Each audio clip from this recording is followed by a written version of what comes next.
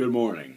I put up the crappiest video on BillTv Making that I've ever put up before. It's got bad quality, even quality so bad that YouTube pops up a screen and says, "Oh, this really sucks." You have a choice. You can have it really dark, or we'll kind of enhance it for you. So the thing that's on BillTv Making now is their YouTube enhanced version of this video.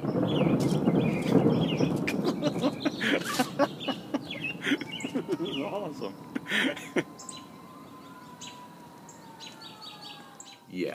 What is it about Apple? And it was done with the iPad, and it was done with the same camera that I'm using to tape this. Now I've got a light that's here, and the room is fairly well lit. At this point, I'm fairly well lit, and so it's okay. It's fine. It's the rear facing. It's not the one that faces. It has to be front facing. The rear facing camera.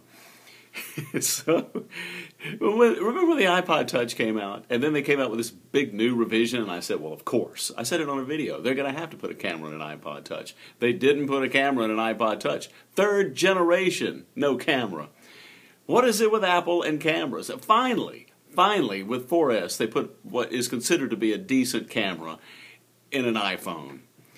And everybody's acting like, the wheel has been reinvented again, but they should have done this versions ago. I don't know how they could. I don't know. I guess they're kind of like, well, they'll buy anything we tell them to. So, and that's my big dilemma. I thought, well, it'd be nice to have an iPod Touch with a camera in it, but now I keep thinking they're going to upgrade the camera, but they're probably not. They'll go 5 or 6 more generations without upgrading it to anything, and we'll see. But anyway, I want you to see the original footage and have an opportunity to share and to compare with the other.